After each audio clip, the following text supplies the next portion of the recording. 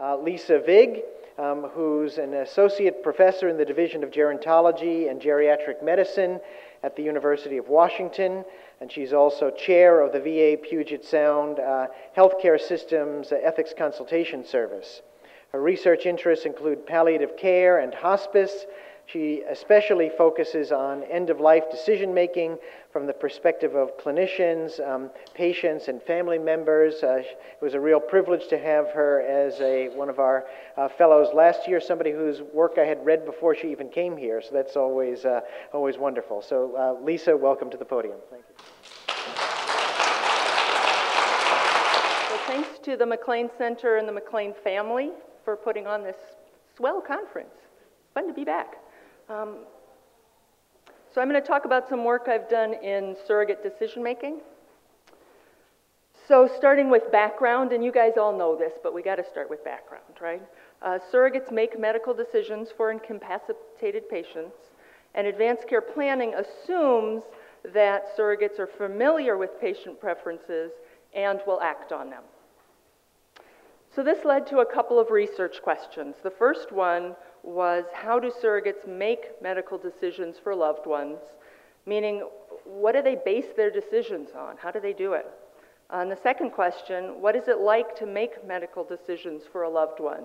And what helps and hampers the experience?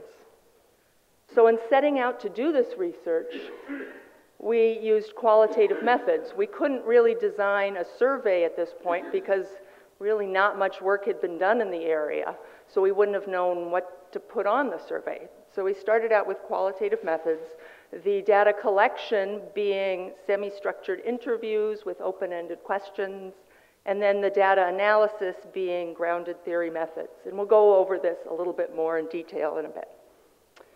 So the methods, the participants in this study were the designated surrogate decision makers of chronically ill veterans who were all at risk of losing decisional capacity.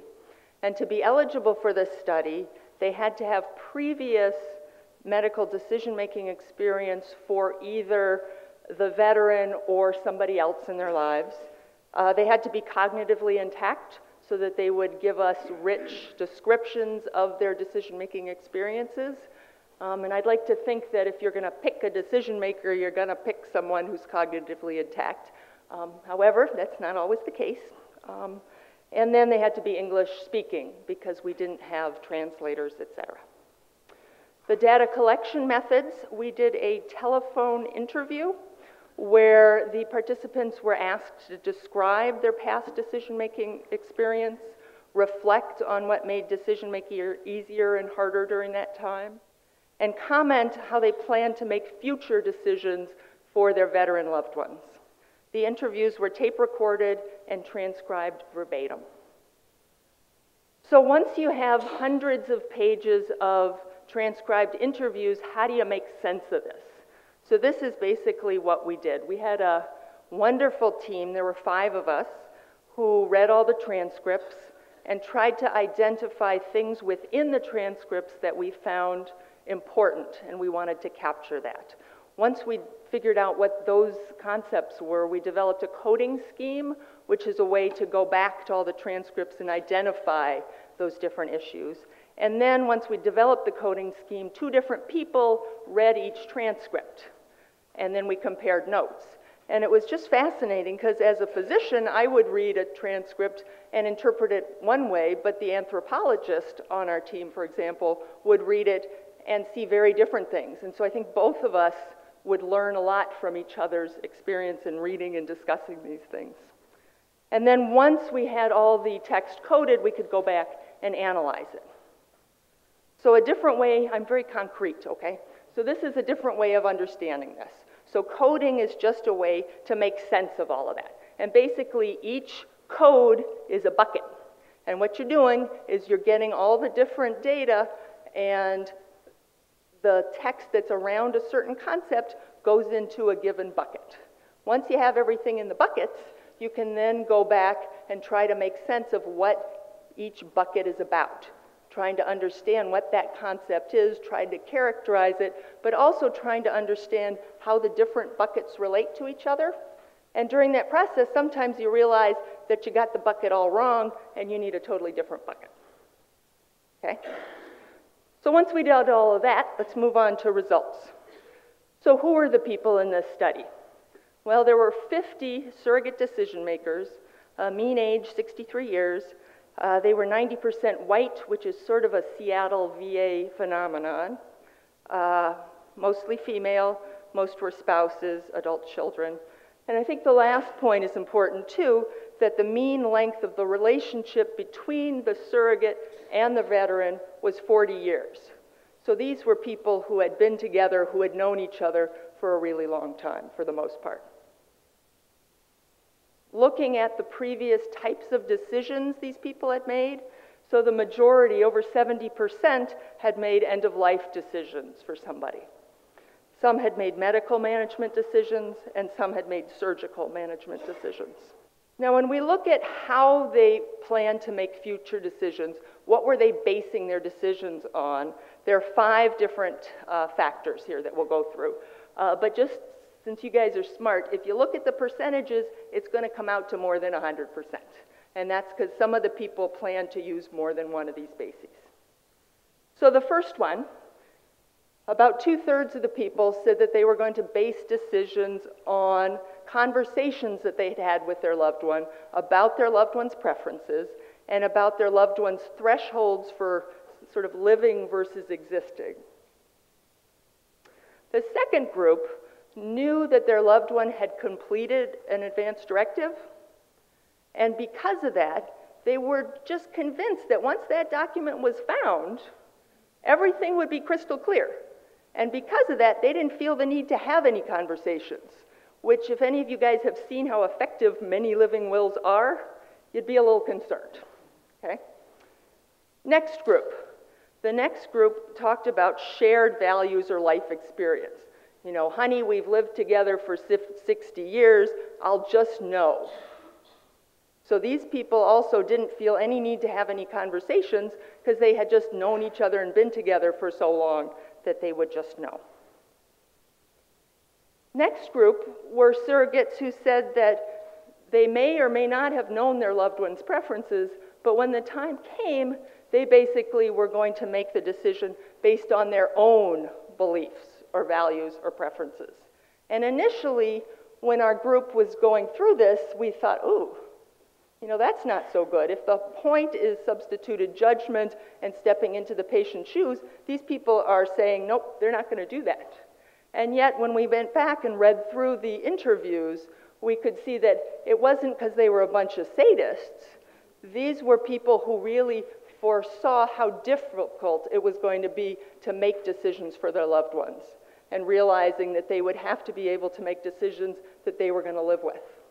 Last group talked about the plan to defer decision-making to somebody else, somebody that they felt was qualified, such as a clinician in the family, etc. Now, just as an example of a quote that came from a wife of a patient, to give you a sense of these people who are going to make decisions based on their own preferences. This wife said, he wanted me to pull the plug a little too soon. I didn't like that. I said, you're going to be incapacitated anyway, so I'll make the decision. I don't want him to suffer, though, of course. Okay?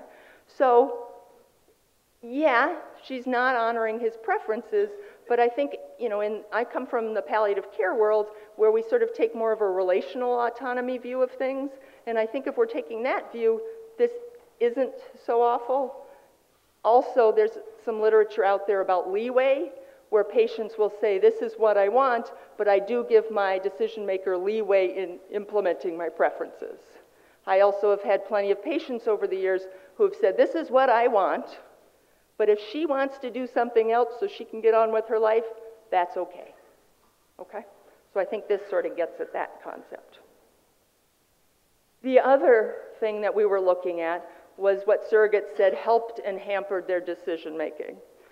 So there are basically 4 categories here, and I don't have time to go through everything, but I'll give you some highlights from this. So the 4 categories were surrogate characteristics, surrogate social networks, surrogate-patient relationship and communication, and then surrogate-clinician relationship and communication. So the first one, surrogate characteristics. Surrogates spoke about how their previous decision-making experience was actually helpful to them. They knew what to expect, they knew what questions to ask. It helped them get through a difficult time. This last one also, I think, is important, that they recognized that they had to make a decision that they would be able to live with. Next, under surrogate social networks, I don't think these will surprise you. Having support of others, people to talk to, was helpful, and having family conflict made it more difficult. Next, under surrogate-patient relationship and communication, what helped was knowing the patient's preferences. That sort of helped take some of the burden of decision-making off of them.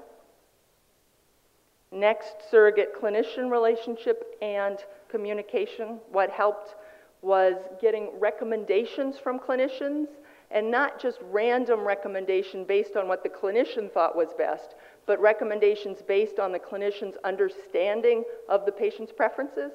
That makes sense? And then they also appreciated, after they'd made a decision, the clinicians coming back and saying, hey, I think you made the right decision. So basically, putting all of this together, what might we advocate? So before surrogates are making any decisions, I think it's important that they be included in advanced care planning discussions where they can hear their loved one's preferences. They can also have a chance to maybe negotiate, or I, as the clinician, can insert myself and do some negotiating. And let me give you an example. So patients will often say, oh, I never want to go to a nursing home, right? And then what happens years later where the wife can't keep them at home safely anymore and has to put them in a nursing home and is guilt-ridden. If I'm aware of that at the time of that advanced care planning discussion, I can say, well, you know, what happens if you can't, if she can't keep you at home and can't keep you safe? Would that be okay? Oh, well, of course. So that took, 10 seconds, and that avoids a lot of guilt in the future. During decision-making, I think it's important that we check in with the surrogates about their health stressors, social supports, sort of offer them some support as they're going through a hard time. I think it's important that we offer treatment recommendations based on the surrogates, what they've told us about the patient's preferences. In that way, we're sort of sharing the decision-making burden with the surrogate. Give surrogates time to make a decision they can live with, and then afterward, reassure them that they made the right decision. So thanks to my wonderful research team, to the mentors and the funders of this, and I guess we'll do questions later. Okay. Thank you.